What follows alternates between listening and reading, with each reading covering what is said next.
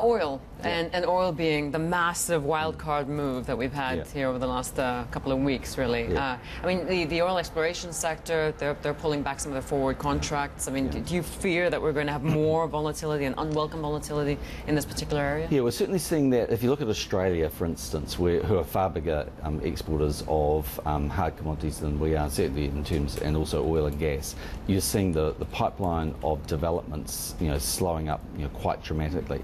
On the other side of the coin, I don't think oil prices will recover dramatically. I think, firstly, Russia's hanging over that issue and will continue to do so for quite some time. So I don't think that will change.